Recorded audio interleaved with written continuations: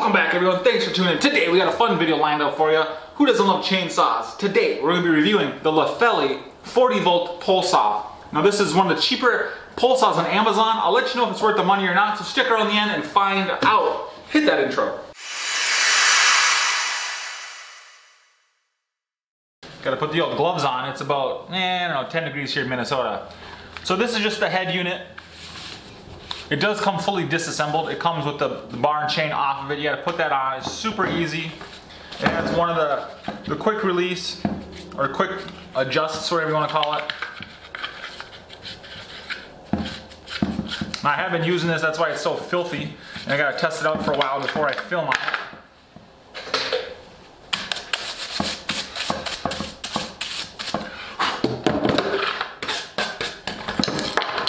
So when you get it, the bar and chain are off of it. I'll clean this up real quick.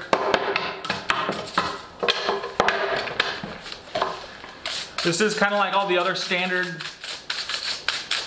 battery powered chainsaws. It does have a auto oiler, so it just continuously dribbles oil on the chain. It fills from the top. As you can see here, holds I think 2 to 3 ounces. I haven't read the manual all the way yet.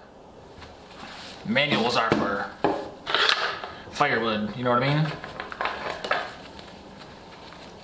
So one good thing about these chainsaws is they come with the directions of the chain right on the bar, so it's kind of idiot proof. You know, put the chain this way or it will not cut. For all those novice chainsawers out there. See, line it up. Alright, so you put the chain on the bar like this. You got to put the chain over the main sprocket, and then there's 2 holes here in the bar. You line those up. This little pin right here, which is the tension adjuster, like so. You know, lined up. Tighten up the tension a little bit, just enough so you can let go of it without it flopping off.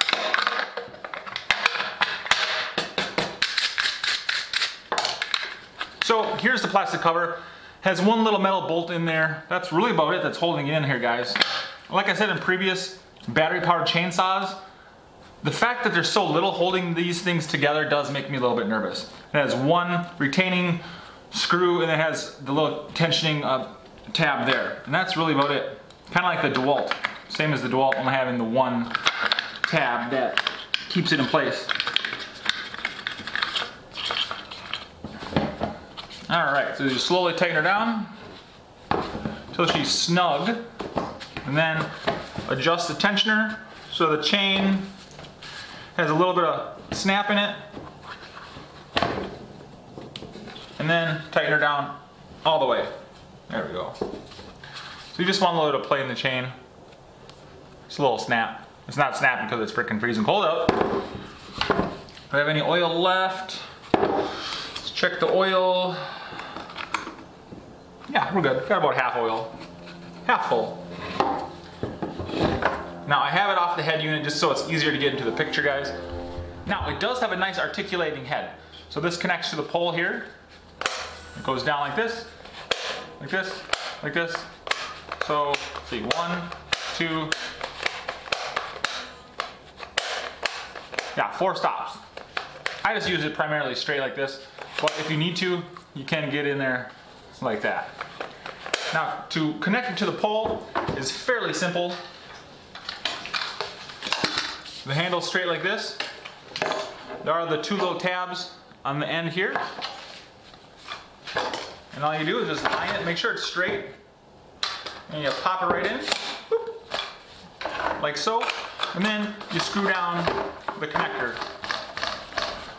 Give it nice and snug, and that's it. Now, here's the charger. Comes as mounting holes on the back. You can hang it on the wall if you'd like. I usually don't hang mine on the wall. I have a shelf with all my chargers on it in the house. Has a light here, 3 indicators. Solid red is charging. Solid green is fully charged. If it's flashing red and green, it means there's defective, there's an issue with the battery. Or if you have 2 solid bars, that means it's overheating. It means it's overheated. The battery just slaps on like that. There is a fan in here. Let's see, of course it's fully charged. So the fan, you can't hear it. But there's a fan.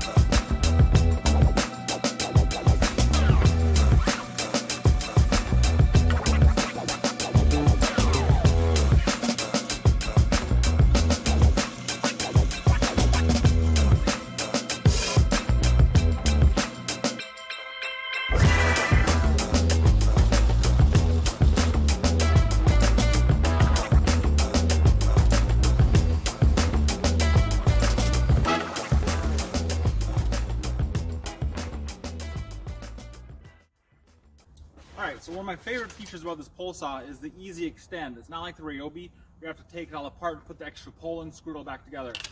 One flip up of the switch, boop, slide it out to your desired length, lock it back down, that's it. Super, super easy. Alright, where's my branch?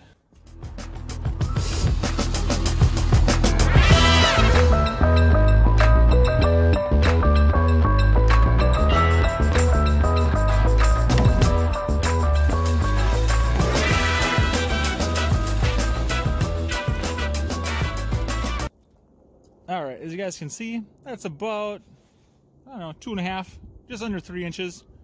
I cut that, no problem. After, remember guys, this is Minnesota. This is frozen wood.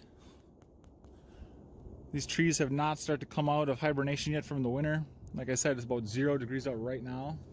And it cuts pretty well. Definitely better than the Ryobi. The pole is more sturdier too, I've noticed.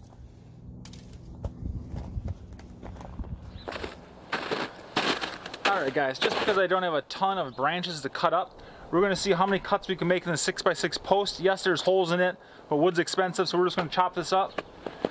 We have a fully charged up 2.5 amp hour battery.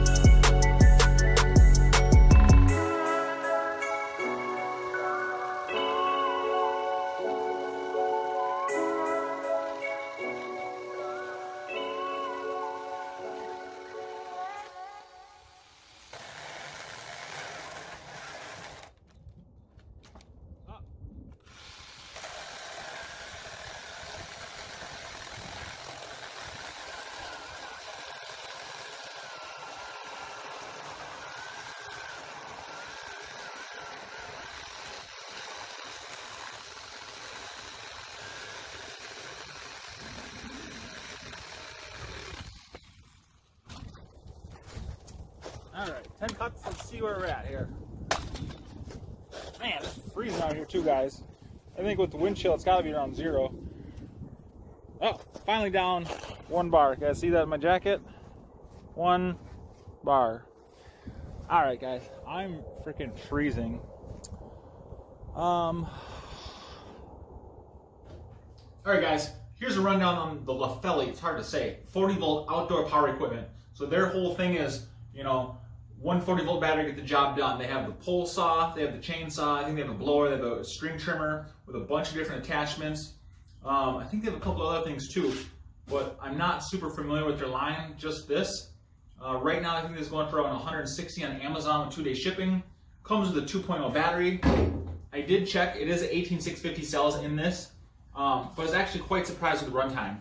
So when I did my testing outside, I chopped up some branches on my tree. They're around 3-inch branches. Then I also did 10 cuts in a 6x6 pressure treated post, and it drained it down 1 bar. It says it's full now because actually today's 60 degrees. Last week, 0. This week, 60. Freaking crazy. Anyways, I honestly wasn't expecting much out of this, but I give it 1 consumer thumb up because the pole is all one system. It just expanded out. You don't have to mess with multiple poles like you do with the Ryobi. What else? Let's see. It comes with a 10-inch Oregon bar and chain. What am I forgetting? Weighs right around 8 pounds. I think it expands just under 10 feet, like 9 feet, I believe. What else am I forgetting here? I don't know the main company who makes this, but I will tell you that it's almost the exact same as the Lynx from Harbor Freight.